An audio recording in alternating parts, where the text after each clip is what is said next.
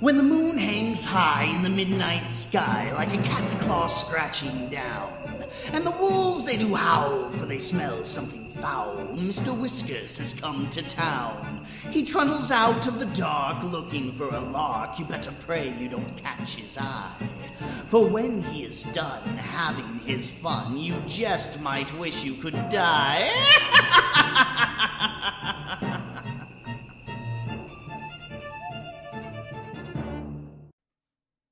Penpal by 1000 Vultures. Part 3. Boxes. I spent the summer before my first year of elementary school learning how to climb trees. There was one particular pine tree right outside my house that seemed almost designed for me. It had branches that were so low I could easily grab them without a boost. And for the first couple days after I first learned how to pull myself up, I would just sit on the lowest branch dangling my feet. The tree was outside our back fence and was easily visible from the kitchen window, which was just above the sink. Before too long, my mother and I developed a routine where I would go play on the tree when she washed the dishes, because she could easily see me while she did other things. As the summer passed, my abilities grew, and before long I was climbing fairly high. As the tree got taller, its branches not only got thinner but more widely spaced. I eventually reached a point where I couldn't actually climb any higher, and so the game had to change. I began to concentrate on speed, and in the end I could reach my highest branch in 25 seconds. I got too confident one afternoon. I tried to step from a branch before I had firmly grasped the next one. I fell about 20 feet and broke my arm really badly in 2 places. My mom was running toward me, yelling, and I remember her sounding like she was underwater. I don't remember what she said, but I do remember being surprised by just how white my bone was. I was going to start kindergarten with a cast and wouldn't even have any friends to sign it. My mom must have felt terrible, because the day before I started school, she brought home a kitten. He was just a baby and was striped with tan and white. As soon as she put him down, he crawled into an empty case of soda that was sitting on the floor. I named him Boxes. Boxes was only an outside cat when he escaped. My mom had him declawed so he wouldn't destroy the furniture. So as a result, we did our best to keep him inside. He'd get out every now and then, and we'd find him somewhere in the backyard chasing some kind of bug or lizard, though he could hardly ever catch one because he had no front claws. He was pretty evasive, but we'd always catch him and carry him back inside. He'd scramble to look back over my shoulder. I told Mom it was because he was planning his strategy for the next time. Once inside, we'd give him some tuna fish, and he came to learn what the sound of the can opener might signal. He'd come running whenever he heard it. This conditioning came in handy later because toward the end of our time in that house, Boxes would get out much more often and would run under the house into the crawl space where neither of us wanted to follow because it was cramped and probably crawling with bugs and rodents. Ingeniously, my mom thought to hook the can opener to an extension cord out back and run it outside the hole that Boxes had gone through. Eventually, he would emerge with his loud meows, looking excited by the sound and then horrified at how we could run such a cruel ruse on him. A can opener with no tuna made no sense to Boxes. The last time he escaped under the house was actually our last day in it. My mom had put the house on the market and we had begun packing our things. We didn't have much, and we stretched the packing out a while. Though I had already packed up all my clothes at my mom's request, my mom could tell I was really sad about moving and wanted the transition to be smooth for me. And I guess she thought that my having my clothes in the box would reinforce the idea that we were moving, but things wouldn't change that much. When boxes got out as we were loading some things into the moving van, my mom cursed because she had already packed the can opener and wasn't sure where it was. I pretended to go look for it so I wouldn't have to go under the house, and my mom, probably completely aware of my little scam, moved one of the panels and crawled in. She came out with boxes pretty quickly and seemed pretty unnerved, which made me feel even better about getting out of it. My mom made some phone calls while I packed a little more, and then she came into my room and told me that she had spoken to the realtor and we were going to start moving into the other house that day. She said it like it was excellent news, but I had thought we had more time in the house. She originally said that we weren't moving until the end of the next week and it was only Tuesday. What's more, we weren't completely finished packing. But my mom said sometimes it was just easier to replace things than pack them and haul them all over the city. I didn't even get to grab the rest of my boxed clothes. I asked if I could call Josh to say bye, but she said that we could just call him from our new house. We left in the moving van. I managed to stay in touch with Josh for years, which is surprising since we no longer went to the same school. Our parents weren't close friends, but they knew that we were, and so they would accommodate our desire to see one another by driving us back and forth for sleepovers, sometimes every weekend. For Christmas one year, our parents even pooled their money and got us some really nice walkie-talkies that were advertised to work across a range that extended past the distance between our houses. They also had batteries that could last for days if the walkie-talkie was on, but not used. They would only occasionally work well enough that we could talk across the city, but when we stayed over, we'd use them around the house, talking in mock radio speak that we had taken from movies, and they worked great for that. Thanks to our parents, we were still friends when we were 10. One weekend, I was staying over at Josh's and my mom called me to say goodnight. She was still pretty watchful, even when she couldn't actually watch me, but I had gotten so used to it that I didn't even notice it, even if Josh did. She sounded upset. Boxes was missing.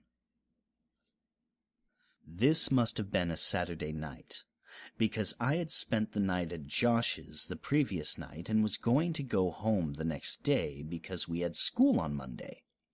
Boxes had been missing since Friday afternoon. I gathered that she had not seen him since returning home after dropping me off. She must have decided to tell me he was missing because if he didn't come home before I did, then I would be devastated at not only his absence, but how she could have kept it from me. She told me not to worry. "He'll come back. He always does." But Boxes didn't come back. 3 weeks later, I stayed at Josh's again. I was still upset about Boxes, but my mom told me that there had been many times when pets had disappeared from home for weeks or even months, only to return on their own. She said they always knew where home was and would always try to get back. I was explaining this to Josh when a thought hit me so hard that I interrupted my own sentence to say it aloud. What if Boxes thought of the wrong home? Josh was confused. What? He lives with you. He knows where his home is. But he grew up somewhere else, Josh. He was raised in my old house a couple neighborhoods away. Maybe he thinks of that place as home, like I do." "Oh, I get it. Well, that'd be great. We'll tell my dad tomorrow and he'll take us over there so we can look." "No, he won't, man.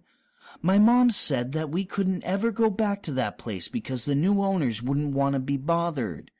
She said that she told your mom and dad the same thing." Josh persisted. "Okay, then we'll just go out exploring tomorrow and make our way to your old house."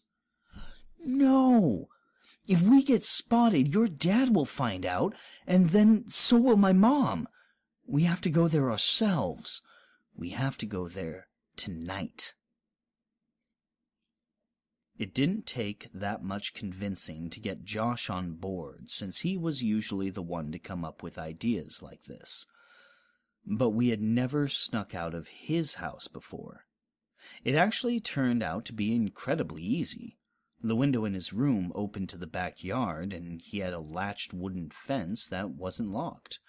After those two minor hurdles, we slipped off into the night, flashlight and walkie-talkies in hand. There were two ways to get from Josh's house to my old house. We could walk on the street and make all the turns or go through the woods, which would take about half the time. It would have taken about 2 hours to walk there taking the street, but I suggested that we go that way anyway. I told him it was because I didn't want to get lost. Josh refused and said that if we were seen, they might recognize him and tell his dad. He threatened to go home if we didn't just take the shortcut. And I accepted it because I didn't want to go by myself. Josh didn't know about the last time I walked through these woods at night. The woods were much less creepy with a friend and a flashlight, and we were making pretty good time. I wasn't entirely sure where we were, but Josh seemed confident enough, and that bolstered my morale. We passed through a particularly thick patch of tangled trees when the strap on my walkie-talkie got caught on a branch. Josh had the flashlight, so I was struggling to get the walkie-talkie free when I heard Josh say, "Hey man, wanna go for a swim?" I looked over to where he was shining the flashlight, though I closed my eyes as he did because I now knew where we were. He was pointing at the pool float. This was where I had woken up in these woods all those years ago. I felt a lump in my throat and the sting of fresh tears in my eyes as I continued to struggle with the walkie. Frustrated, I yanked on it hard enough to break it free, and I turned and walked to Josh, who had partially laid down on the pool float in a mock sunbathing pose. As I walked toward him, I stumbled and nearly fell into a fairly large hole that was sitting in the middle of this small clearing. But I regained my balance and stopped right at its edge. It was deep.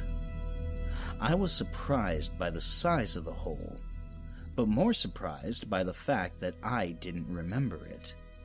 I realized it must not have been there that night because it was in the same spot where I had awoken. I put it out of my mind and turned to Josh. "Quit messing around, man. You saw I was stuck over there and you were just laying here joking around on this float." I punctuated the sentence with a kick to an exposed part of the float. Screeching rose from it. Josh's smile inverted. He suddenly looked terrified and was struggling to get off the float, but he couldn't in a quick manner due to the awkward way he had been laying on it. Each time he would fall back on the float, the screeching would intensify. I wanted to help Josh, but I couldn't move myself any closer. My legs wouldn't cooperate. I hated these woods. I picked up the flashlight that he had thrown in his thrashing and shined it on the float, not knowing what to expect. Finally, Josh got off the float and rushed next to me, looking at where I was shining the light. Suddenly, there it was. It was a rat. I started laughing nervously, and we both watched the rat run into the woods, taking the screeches with it. Josh lightly punched me in the arm, the smile slowly returning to his face, and we continued walking. We quickened our pace and made it out of the woods faster than we thought we would, and we found ourselves back in my old neighborhood. The last time I had rounded the bend ahead, I had seen my house fully illuminated, and all the memories of what transpired came flooding back. I felt a skipping in my heart as we were finally turning the corner and about to face the full view of my house, remembering last time how incandescent it was. But this time, all the lights were off. From a distance, I could see my old climbing tree, and as my mind traced the steps of causality backward, I realized that I wouldn't be back here this night if that tree hadn't grown. And I was briefly in awe of how all events were like that. As we got closer, I could see that the lawn looked terrible. I couldn't even guess when it had last been mowed. One of the shutters had partially broken loose and was rocking back and forth in the breeze, and overall the house just looked dirty. I was sad to see my old home in such a state of disrepair. Why would my mom care if we bothered the new owners if they cared so little about where they lived? And then I realized there were no new owners. The house was abandoned, though it looked simply forsaken. Why would Mom lie to me about our house having new people in it? But I thought that this was actually a good thing. It would be easier to look around for boxes if we didn't have to worry about being spotted by the new family. This would make it much quicker. Josh interrupted my thoughts as we walked through the gate and up to the house itself. "Your house sucks, dude," Josh yelled as quietly as he could. "Shut up, Josh. Even like this, it's nicer than your house." "Hey, man." Okay. I think boxes is probably under the house. One of us has to go under and look, but the other should stay next to the opening in case he comes running out." "Are you serious? There's no way I'm going under there. It's your cat, man. You do it." "Look, I'll game you for it, unless you're scared," I said, holding my fist over my upturned palm. "Fine, but we go on shoot, not on 3. It's rock, paper, scissors, shoot, not 1, 2, 3. I know how to play the game, Josh. You're the one who always messes up, and it's 2 out of 3. I lost. I wiggled loose the panel that my mom would always move when she had to crawl under here for boxes. She only had to do it a couple of times since the can opener trick usually worked, but when she had to do it, she hated it, especially that last time, and as I looked into the darkness of the crawl space, I had a greater appreciation for why. Before we moved, she said that it was actually better that boxes ran under here. Despite how hard it could be to get him out, it was less dangerous than him jumping over the fence and running around the neighborhood. All that was true, but I was still dreading doing this. I grabbed the flashlight and the walkie and began to crawl in. A powerful smell overtook me. It smelled like death. I turned on my walkie. "Josh, are you there? This is Macho Man, come back." "Josh, cut it out. There's something wrong down here." "What do you mean?" "It stinks. It smells like something died." "Is it boxes?" "I really hope not." I set down the walkie and moved the flashlight around as I crawled forward. Looking through the hole from the outside, you could see all the way back with the right lighting, but you had to be inside to see around the support blocks that held the house up. I'd say that there was about 40% of the area that you couldn't see unless you were actually in the crawlspace. But even inside, I discovered that I could only see directly where the flashlight was pointing. I realized that this would make scouting around the place much more difficult. As I moved forward, the smell intensified. The fear was growing in me that Boxes had come here and something had happened to him. I shined the flashlight around, but couldn't see much of anything. I wrapped my fingers around a support block to pull myself forward, and as I did that, I felt something that made my hand recoil. Fur.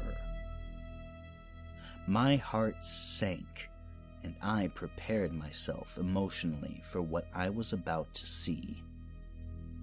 I crawled slowly so I could prolong what I knew was coming, and I inched my eyes and the flashlight past the block to see what was on the other side. I staggered back in horror. "Jesus Christ!" escaped my trembling mouth. It was a hideous and twisted creature, badly decomposed. Its skin had rotted away on its face, so the teeth appeared to be enormous, and the smell was unbearable. "What is it? Are you okay? Is it Boxes?" I reached for the walkie. "No, it's not Boxes." "Well, what the hell is it then?" "I don't know." I shined the light on it again and looked at it with less fear in my vision. I chuckled. "It's a raccoon." "Well, keep looking. I'm going to go into the house to see if he might have made it in there somehow." "What? No, Josh, don't go in there. What if Boxes is down here and he runs out?" "He can't. I put the boards back." I looked and saw that he was telling the truth. "Why'd you do that?" "Don't worry, man. You can move it easy. This makes more sense. If Boxes ran out and I missed him, then he'd be gone. If he's down there, then grab him tight and I'll come move the board. And if he's not, then you can move it yourself while I look in the house." Some of his points were good, and I doubted he'd be able to get in anyway. "Okay, but be careful and don't touch anything. There's a bunch of my old clothes still in boxes in my room. You can look in there to see if he crawled in one. And make sure you bring your walkie." "Roger that, good buddy." I realized that it would be pitch black in there. The power would have been turned off since no one was paying the bill. With any luck, he'd be able to see from the streetlights that might cast some light inside. Otherwise, I'm not sure what he'd do. Before long, I heard footsteps right over my head and felt old dirt raining down on me. "Josh, is that you?" "Shh! Breaker, breaker, this is Macho Man coming back for the big Tango Foxtrot. The Eagle has landed. What's your 20, Princess Jasmine? Over." "Asshole." "Macho Man, my 20 is in your bathroom looking at your stash of magazines. Looks like you got a thing for dudes' butts. What's the report on that? Over." I could hear him laughing without the walkie, and I started laughing too.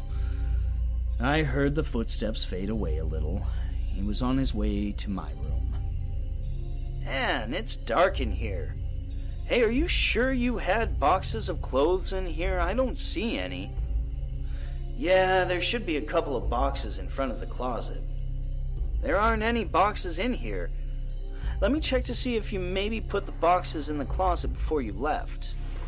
I started thinking that maybe my mom had come back and gotten the clothes and just given them away, because I had outgrown a lot of them.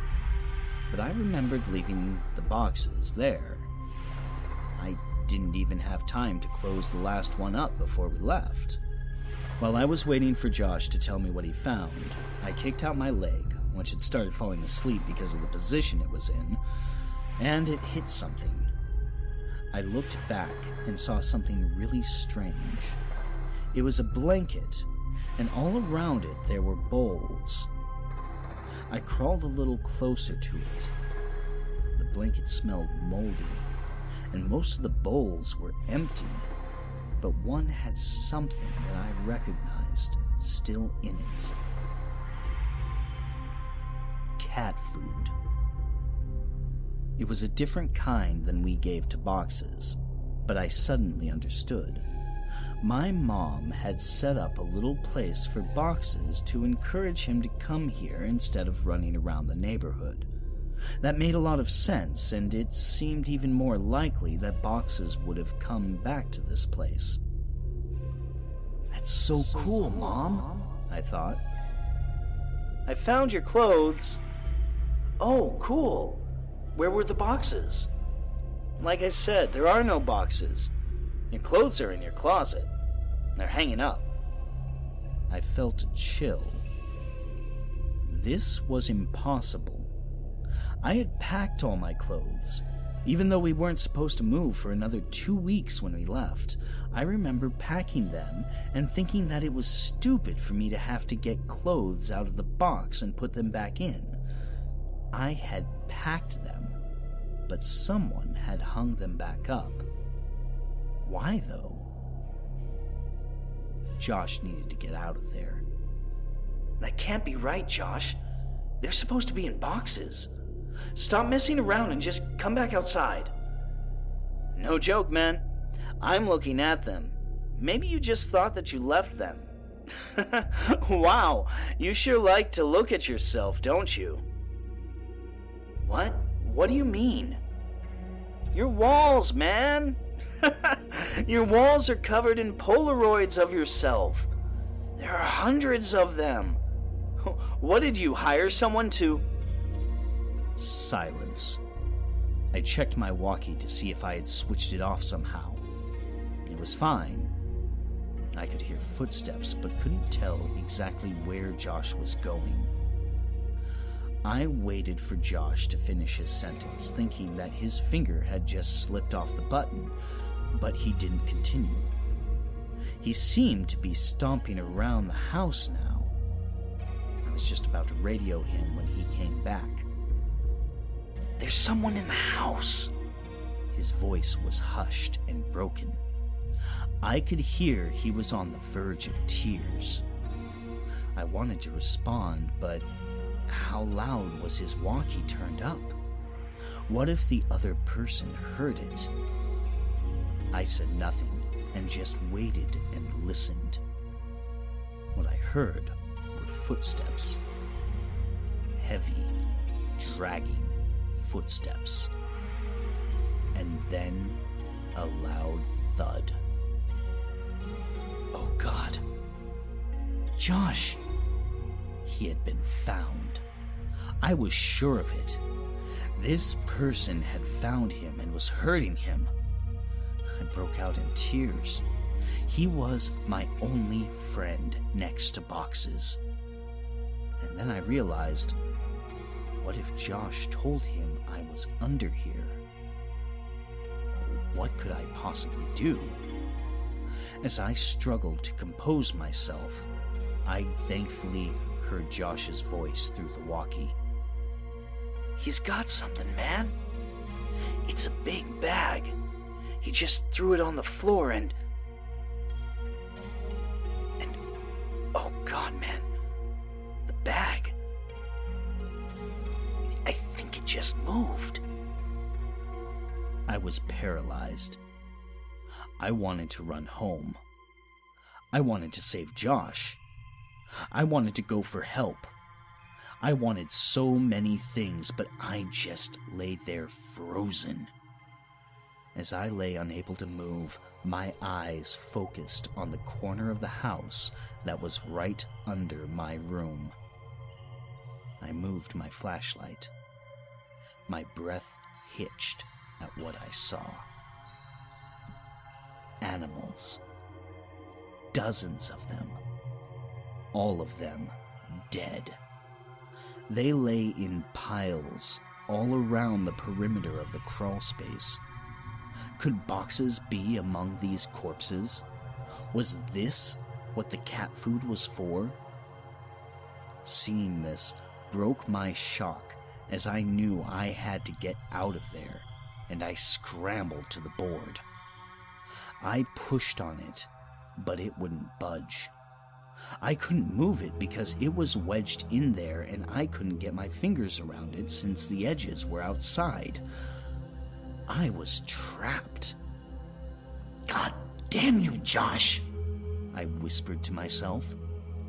I could feel thunderous footsteps above me. The house was shaking. I heard Josh scream, and it was matched by another scream that wasn't full of fear. As I continued pushing, I felt the board move, but I knew it wasn't me who was moving it. I could hear footsteps above me and in front of me, and shouting and screaming filled the brief silences between the footsteps. I moved back and held my walkie ready to try to defend myself, and the board was thrown to the side and an arm shot in and grabbed for me. "Let's go, man, now!" It was Josh. Oh, thank God. I scrambled out of the opening, holding the flashlight and the walkie. When we got to the fence, we both jumped it, but Josh's walkie fell. He reached for it, and I told him to forget it. We had to move. Behind us, I could hear yelling, though they weren't words, only sounds, and we, perhaps foolishly, ran for the woods to get back to Josh's quicker and be somewhat harder to follow. The whole way through the woods, Josh kept yelling. "My picture! He took my picture!" But I knew the man already had Josh's picture, from all those years ago at the ditch. I supposed Josh still thought those mechanical sounds were from a robot. We made it back to Josh's house, and back into his room before his parents woke up. I asked about the big bag, and if it really moved, and he said he couldn't be sure. He kept apologizing about dropping the walkie at the house, but obviously that wasn't a big deal. We didn't go to sleep, and sat peering out the window waiting for him. I went home later that day, as it was about 3 a.m. already. I told my mom the basics of this story a couple days ago. She broke down and was furious about the danger I put myself in. I asked her why she made all those things up about bothering the new owners to stop me from going. Why did she think the house was so dangerous? She became irate and hysterical, but she answered my question. She grabbed my hand and squeezed it harder than I thought her capable of, and locked eyes to mine, whispering as if she was afraid of being overheard.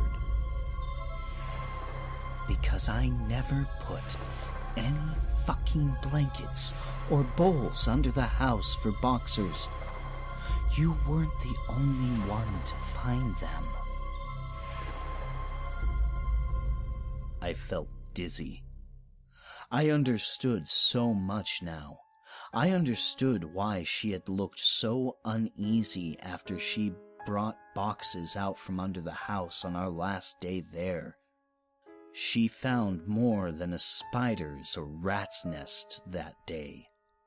I understood why we left almost 2 weeks early. I understood why she tried to stop me from going back. She knew. She knew he made his home under ours, and she kept it from me. I left without saying another word and didn't finish the story for her. But I want to finish it here for you. I got home from Josh's that day.